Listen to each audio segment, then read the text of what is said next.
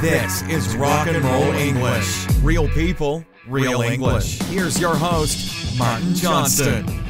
Hello everyone and welcome to another episode of Rock and Roll English. Episode number 53, I believe. Wow. In today's show, I speak to Dan the Man about London because that is where I am at the moment. But as always, I'm very busy. Well, I'm keeping myself busy doing a course, and because of this, I didn't have much time to prepare, and I had to record the podcast in a very strange room. So it's possible you may hear a very, very small echo when I speak. Please let me know if you notice something different, because I am very particular about the quality of the sound. I always want it to be 100% perfect, as Dan the Man will tell you, because I'm always moaning at him for the quality of the audio. And remember, moaning means complaining.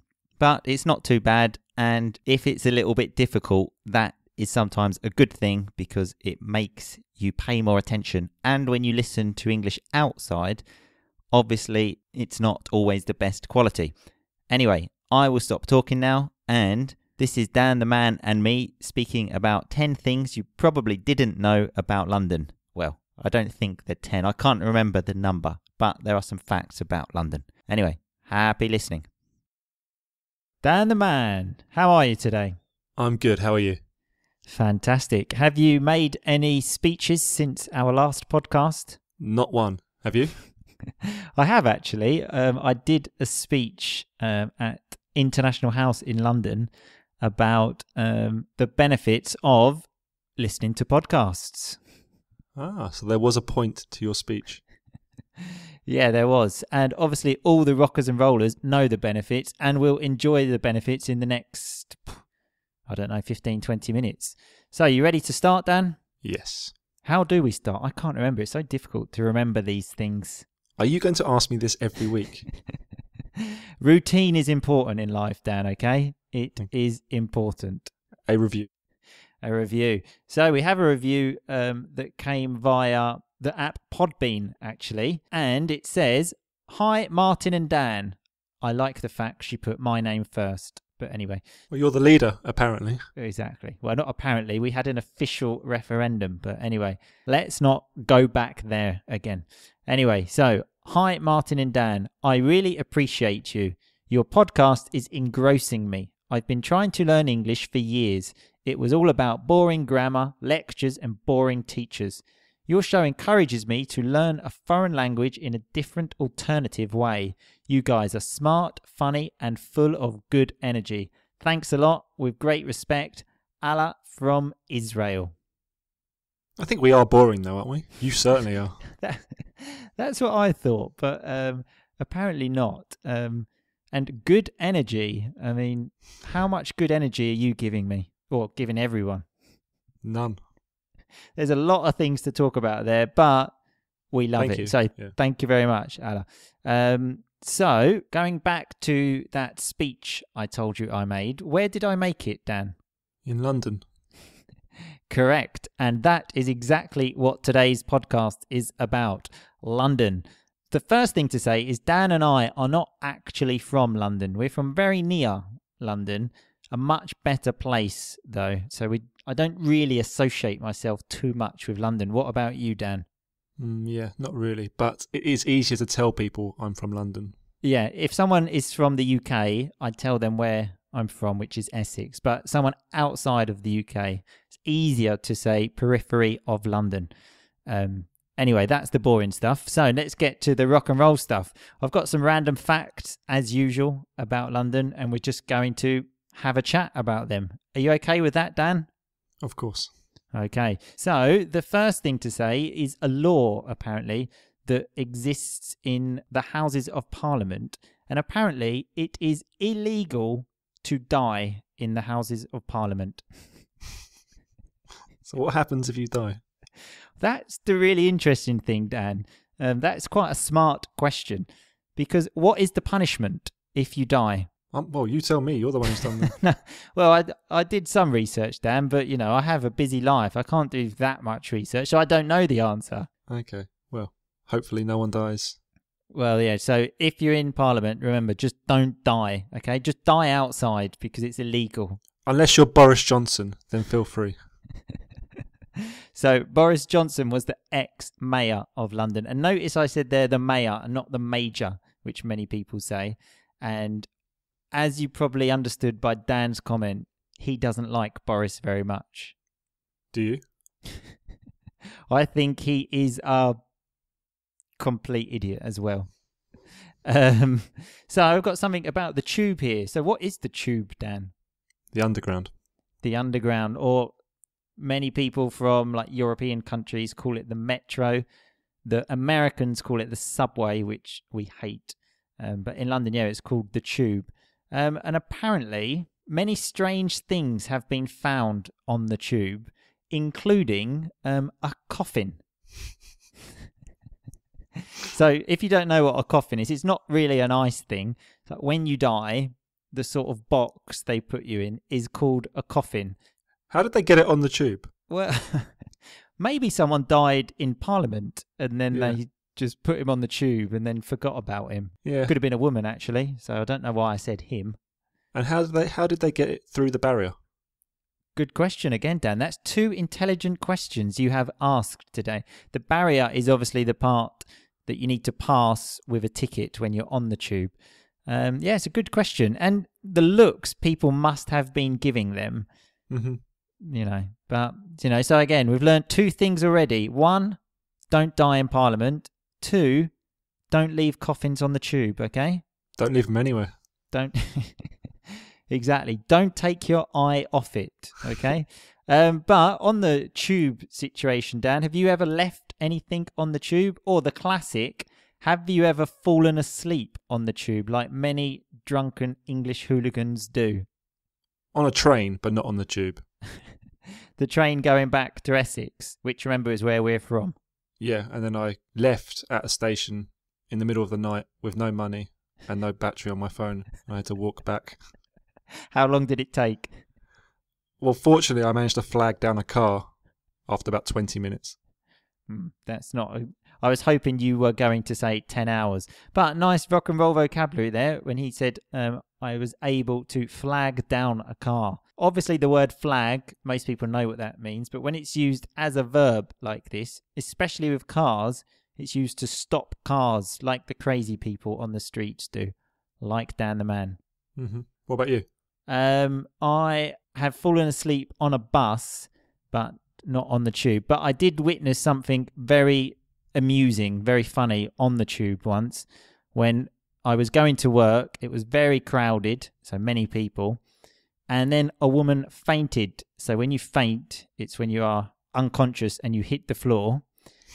And it doesn't sound funny, but believe me. Well, it was after anyway.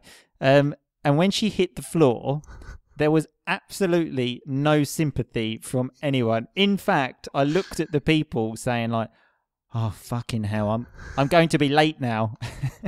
So she's on the floor unconscious. People say like, let's pick her up. So picked her up, put her on the train platform and basically said, let's go. What? And left her there? Well, there was some people on the platform that I think helped her, but... It was just, I mean, to be honest as well, I was one of those horrible people that something happens to me when I'm in London. I just become a complete bastard. I'm just not a human. Mm-hmm. A depressing fact I read about the underground is that you spend 4.5 weeks underground. That's the average Londoner. What, in a lifetime? No, in a year. Yeah, that's awful. That is fucking shit. And you probably know this, Dan. London is famous, obviously, for its black taxis. Or what do we generally call them, Dan? Cabs. Cabs, black cabs, taxis. It's the same. And to become a taxi driver in London, what do you have to do, Dan? Take the knowledge test. The knowledge. And you have to know every single street in all of London. And it takes 2 to 4 years to memorise that. That's only black cabs, though. That's only black cabs. Well, that's what we're talking about, Dan. Yeah, but it's not taxis in general. Okay, so black cabs. But cab drivers are also famous for being, not the best people in the world. Have you any experience talking to cab drivers, Dan? Yeah, I once got a cab late at night trying to get the last train home, and he was asking me the directions. He obviously didn't do the knowledge. Well, yeah, I said to him, mate, you're the cab driver. Yeah, I just do my absolute best not to talk to, because they generally just say racist stuff. So I just think, not the best person in the world to talk to. So if you don't mind, my friend, let's just stay here in silence. Yes. Yeah. Do you tip cab drivers? What do you think the answer to that question is? No. So remember, tip is when you give them extra money. In fact, in the past, I've taken a taxi and it was like £5.80. I gave him £6 and he looked at me, and then You're waiting for the change. I put out my hand and said, yes, I do want that 20p. Thank you very much. So the best thing I found out about this is there is a place called Postman's Park, and I don't actually know where it is, but there's a place called Postman's Park in London, and it's full of memorials to commemorate ordinary people who did heroic acts. So, we don't have to concentrate on all the big famous celebrities all the time.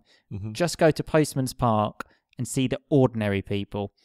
So, Dan, I want to know if you have ever done anything to get into Postman's Park. Because, when you go, hopefully it won't be any day soon.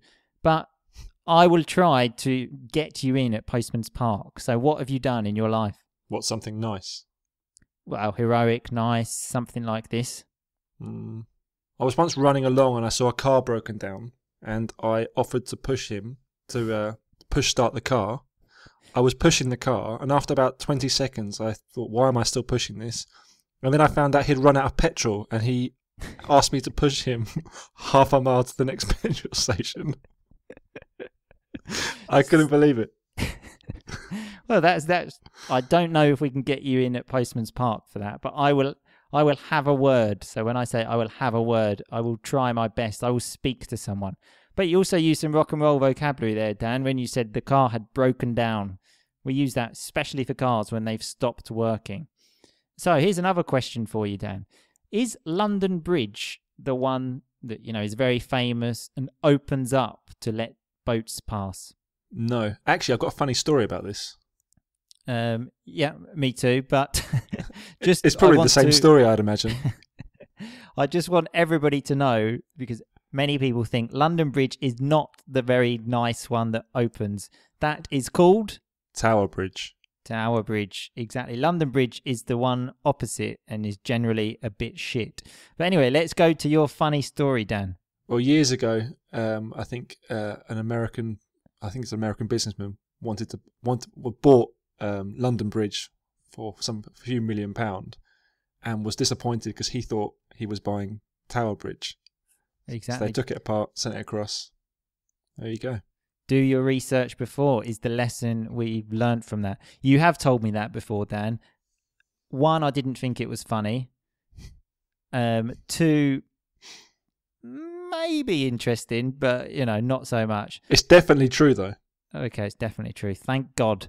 My story involves a drunken night out with a friend, and we were waiting for another friend, and he was texting someone on the bridge, and he had his hands over the bridge. So I came behind him and pretended to scare him, and then in this, he threw his phone into the air, and then there was complete silence as we just saw it go bloop into the river. So he lost his phone. Well, why are you holding your phone over the bridge? Exactly. He was asking for trouble. But I did actually buy him a new phone, Dan. So do I know this person? Yes, Mark Carroll. That makes it funnier. But maybe, actually, I've just thought now, buying him a new phone, maybe I can get in at Postman's Park for Obviously not. You had to buy him a new phone. It was your fault. We established, Dan, it was his fault. Anyway, so apparently the top of Tower Bridge, remember this is the famous one, was a place where tourists could go, actually, and visit. But now you can't because apparently there were too many prostitutes there. What are they doing up there? Exactly. Maybe they were selling that as like a tourism package, like go up the tower, have sex with a prostitute. Incredible views.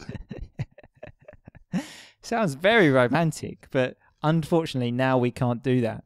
But I've got a few other things about prostitutes, actually. Oh, yeah. This is where most of your research was done, wasn't it? Exactly. What is another word, though, Dan, for prostitute? Hooker. Hooker, exactly. And there's some street names in London that are quite strange. One is called Ha Ha Road, which, hilarious. And the other one is called Hookers Road, which... A lot of prostitutes down there? Yeah, maybe they went from the top of Tower Bridge and they thought, right, we need a new place to go, so let's get a new road and call it Hookers Road. Yeah. Interesting. And there's another rumour. So remember, a rumour is something which we don't know is true. That Buckingham Palace was built on a brothel. Really? What is a brothel, Dan? It's where prostitutes ply their trade. a nice rock and roll piece of vocabulary there, Dan. Ply their trade. It means where they work. So yeah, place where prostitutes work, which was apparently there before Buckingham Palace. And before anyone says anything, we are not calling the Queen a prostitute. Okay? You are in a way, though, aren't you? I'm definitely not. I'm just saying before she was there, apparently some hookers were there, okay? And that is the end of it. And another thing that you will know, Dan, that many of the listeners may not know, is the sort of language that people from London invented called Cockney. Do you know why this language was invented, Dan? So they could talk without the police knowing what they were talking about. Yes, exactly. So it's the east part of London, which is like the poor area of London. Well, was and really still is. So yeah, they invented this language so the police couldn't understand. Many words still exist. There are a few extremely famous ones. For example, the word barnet. What does that mean, Dan? Your hair. Exactly. It's quite complicated to explain, but it's something connected to rhyming because Barnet Fair is a place in London and that rhymes with hair. So we say you're Barnet. Very common, actually. Speaking of Barnets, Dan, you have had the same Barnet for 27 years. When are you going to change it? If it works, it works. Does it work? Oh, you tell me. Well, we don't. We know it works now because Dan the man, as he said last week, has a girlfriend. Yep. Still going strong. So next week, actually, Dan, I'm going to get my Barnet cut just exactly like yours. Yeah. If it works, it works. Exactly. And another question for you, Dan. How often does it rain in London? A lot. Every day. Well, I've got some studies here, and it actually only rains on 29% of the days, and there are more rainy days in Miami, Florida, New York, Sydney, Rio de Janeiro, and Mexico City than London. I don't believe that for a second. Well, Mexico City rains more than London. All of these cities have more rainy days on average in any given year than London. You can look that up, Dan. Remember, look that up as research. This is one thing I'm actually sure about because I did a lot of research about this. The problem is with the sunshine hours, apparently, because that is very low in comparison to those cities. Speaking of sunshine, I'm looking at Dan the man on Skype now, and he has a beautiful red face because of the temperature in the south of France, where he is living the high life. So if you are living the high life, it's, living a luxury life. It's not red, it's brown. It's it looks very red, Dan. It's like a nice caramel colour. Anyway, well, I will let you get back to your red face and go outside to hopefully add to your tan. Remember, tan is, well, what normal people get when they go to the beach. Dan the man, not so lucky on that front. I'm burnt. Yeah, so enjoy your tomato skin and we will speak to you again soon. Well, it's better than mozzarella skin, so at least I've... That's good. You've moved from mozzarella to a tomato. You would make a fantastic sandwich. That's the nicest thing you've ever said to me. Well, that's me, Dan. I'm a nice guy. I'm going to go now probably to... Get hit by a train? Maybe. And then, after I'm hit by a train, I will go to Postman's Park, Dan. Okay? Yeah. For what? You haven't done anything yet. Well, I have. I just said something nice to you. Just don't leave my coffin on the tube, okay? Yeah, okay. I can't promise that. Thanks a lot. We'll speak to you soon. See you later. Okay, so that was Dan the man and me speaking about London. Remember to let me know if you noticed any difference in the sound quality. But let's look at that rock and roll vocabulary. We had the word coffin, which is not a good thing. It's like the box that you go to when you die. Cabs, which are taxis. Also had the word barriers on the tube, where you put your ticket. We call them barriers. And one thing, actually, because I didn't have much time, I've put many pictures of these things on the website. Instead of questions, I have put pictures. But there are also some questions. Dan the man said he managed to flag down a car, which is when you stop a car and ask someone for a lift. There's a fantastic picture of that on the website, actually. And we had the word faint, which is normally when you feel not so good and then you fall to the floor unconscious. Again, great picture on the website. We had the word broken down, which is specifically used for a car when it stops working. We had a very nice phrase when I said to Dan, I will have a word for you to get you in at Postman's Park. And remember, if you have a word for someone, that means you speak to someone to recommend your friend. Often for jobs, you say, I would like to work in your office. Could you have a word with your manager for me? Is an example. We had the word hooker, which remember is like prostitute. And I even have a picture of that on the website. Google chose the picture though, okay? Not me. We had the word brothel, which is where prostitutes or hookers work. Dan used a nice phrase, actually, when he said a brothel is the place where prostitutes ply their trade, which is like a very poetic way to say where they work. We had the phrasal verb look up, when I said to Dan, you can look up the fact that there are more rainy days in Miami than London, so you can do the research. Very common, that one. It comes up a lot in the podcast, so obviously it's very common. And the last one was living the high life. When I said to Dan, he is living the high life in the south of France. Like a life of luxury is another way to say it. A very nice phrase. Anyway, thanks for listening. Hopefully for next week's podcast, I can find a different room to record. In the meantime, just keep calm and keep on rocking.